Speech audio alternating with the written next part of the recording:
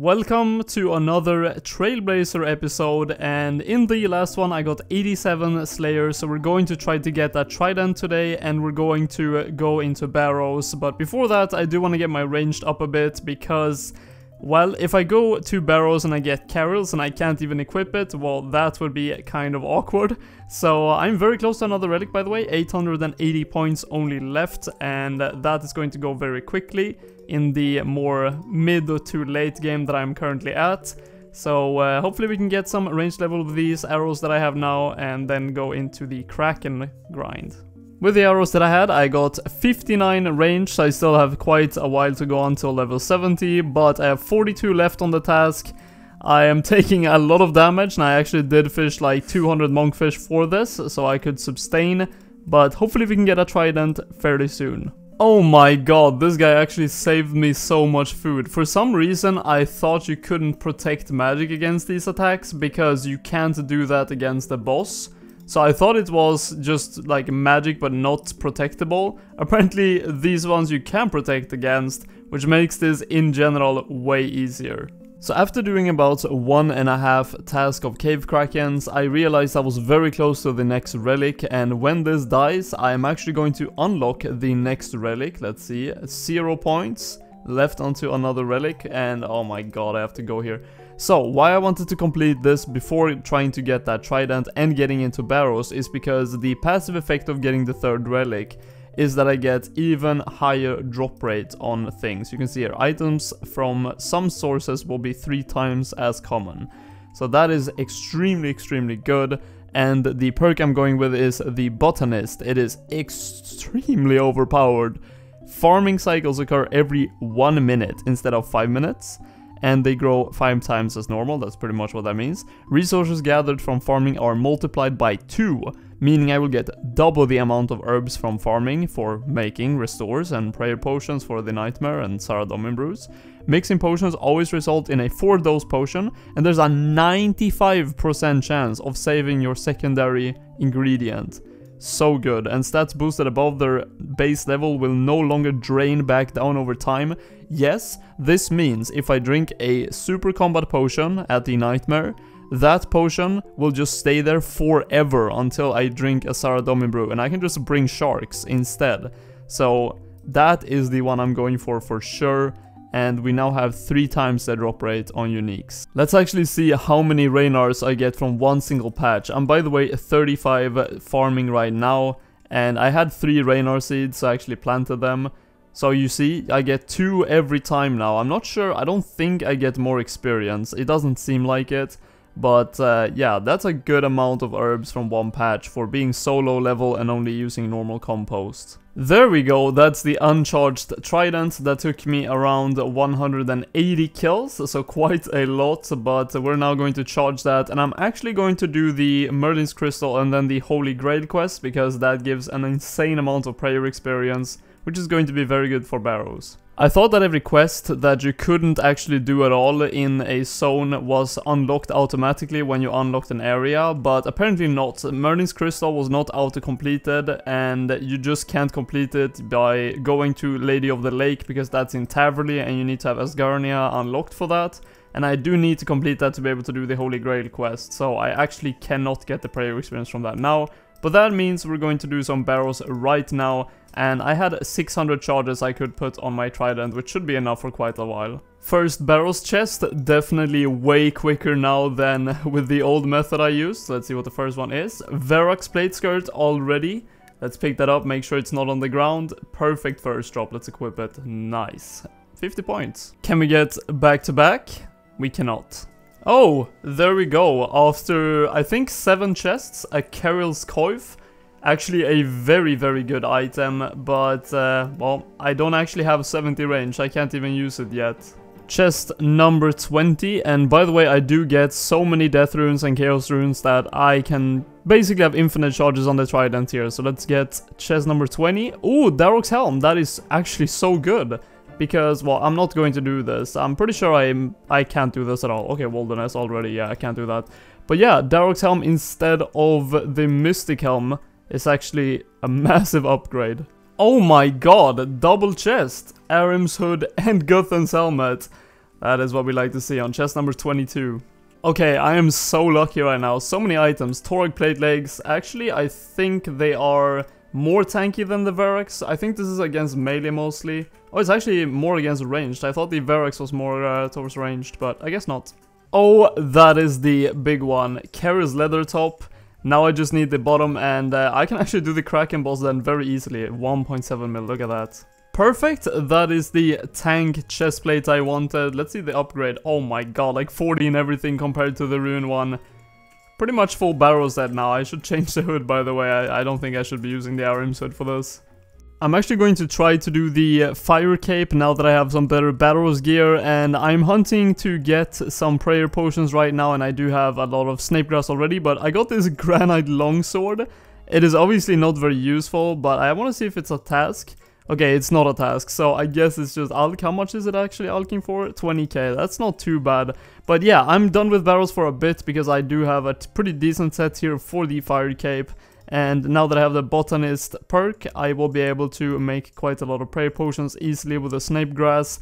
And I am also working on getting the Obi shield because the elemental shield is terrible for the inferno, or not the inferno, the fire cape.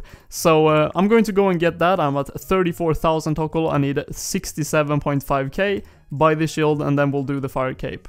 Oh my goodness, look at that. Obsidian cape, I am going to use that meanwhile doing the fire cape. It has a better defense bonus than the Ardoin cloak. By the way, I've actually gained like 300 points because I've picked up the different weapons. You can see here, this one, I got like, I can't remember, the stab melee weapon and then something else as well. And just equipping each and every one of them is 100 points each. So I think you can get like 500 points just by getting all the different weapons. Finally got enough Tokkul to be able to buy the shield, and look how much of an upgrade this is. It's like 40 in all defenses and then 5 melee strength, which is actually super good now that I can't actually get a defender. So that should be another task. Yeah, 100 points. I think the staff and maybe something else as well, there is still points I can get from. But I'm not going to go into grinding more Tokkul right now. I think these might be a task, I'm not sure. The staff should be one, and this is the one I already completed. I completed this one, Obi Cape as well. I'm not sure if these are a task. How much are they? 600 Tokkul, I don't even have that. Well, I'm on wave 58 now, and I should probably bring better food than only monkfish, because in terms of HP, I have to wait a lot of the time. That's why I only have, well, it's been 57 minutes in this run, and I'm literally just standing here with the 4 times HP recovery rate relic and just waiting for my HP to get up again. But it is not looking too great right now with the prayer potions I have, but you can always do your best and see what happens. Oh my god. Okay. Oh my god.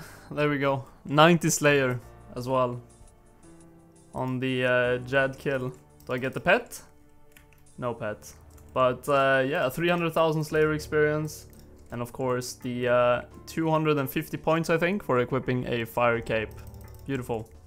So what I'm going to do now is I'm going to go back to Barrows, but it is mainly because I just want a Kara's crossbow, and that's why I also went for 70 ranged, which is a skill I've been lacking in most of my combat stats.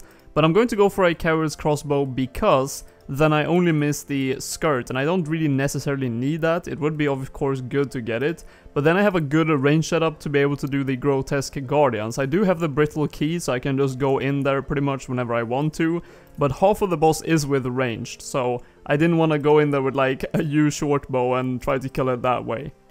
Maybe Kara's crossbow? Ooh, Verax flail. That is my second Verax item, I think. Oh, Thorax plate legs, that is the first dupe, unfortunately, but how much is that to Alk? Because I am not going to keep a duplicate. 165k, that's a lot of money. Another Thorax plate body, that is the second duplicate, just more Alks. Missing just 1 coin to make that number perfect, but another duplicate yet again, unfortunately. Another Guthan's helm. I'm getting a lot of money here, at least from Alk. Actually, that's only 61k, surprisingly. Okay, that is what a unique that I really want looks like. Aram's robe top. I might be using that for Barrows. 60 plus magic, but it has no magic strength. And having more accuracy doesn't really matter when they all have 0 magic defense anyways.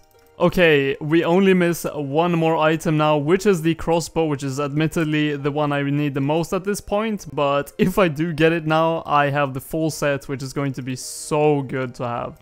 A third Guthan's helm. I guess that's just more Alex. Verak's helm. That is now... I think I only missed the chest, right? For the full set in Verak's. And getting actually any full set is pretty good because it is a task to get a full barrel set. I'm not sure if it's 100 or 250 points, but I guess we'll see. Torag's helm. I do not have the Torag's hammers, but otherwise that is all the items for the Torag set, I think. Yeah, it is. So only the hammers on that set. So I'm getting close to a lot of sets being completed, just missing one on like 3 sets. So I've done quite a couple of chests. I'm at 96 now, and that is the Aram's robe skirt. I only need the weapon for the Aram's set, and then I have the full set. And I actually got a couple of more items. I got the Guthan's war spear, which is a unique. And I think I got one more unique, but I don't remember which one that it is. But still no Carol's crossbow. At chest number 114, I finally got Verak's Brassard, which means that I now have a full set, and I will equip it in just a bit for the points. This is going to be chest number 135, and it has been pretty much 2.5 days, or 2 days maybe, of killing Barrows, and I still have not got the Carrier's crossbow. So unless this is the one, I'm going to take a break from Barrows, and unfortunately I didn't manage to get the Carrier's crossbow. But I will definitely go back here in the future and try to get it because it is so good. And it is not the chest I got it on. But yeah, I'm actually going to show you guys all the items that I got from Barrows in 135 chests. It's going to be pretty good to look at it in my inventory. This is all the Barrows items I managed to get, and I actually did so much Barrows that my Verak's plate skirt actually broke from pretty much being like almost 100%. So yeah, I did a lot of Barrows, and this is all the items that I have. I have 4, or actually 5, Carrier's leather tops, which is just insane. And I have the Carol's bottom, I have the Carol's hood as well, there you go, Coif. But, of course, I didn't get the crossbow. And the only set that I managed to complete was the Verak set, and I actually did equip it. I said I would show you guys, but I didn't even notice I had them all in my inventory, and I just equipped them, and I got 100 points for that. So that's how many points that task was. But the tab is worth 18 million, and this is with 3 times the drop rate. So I guess if you do 135 chests, I guess you could assume to get around a third of that. So it is not the most amazing money making, but nonetheless, this is some gear that I'm going to definitely use in the future. Let's just have a look at this. So nice to have this. I don't really need the staff, so I'm going to have a very good magic outfit in general. But with that, I'm going to end the video. I'm going to definitely go back to Barrows to get that Carrier's crossbow in the future. Just didn't want to prolong the video for like a week because you never know how long it's going to take. But I hope you guys did enjoy the episode. If you did, please leave a like, and I'll see you in the next one, guys. Take care.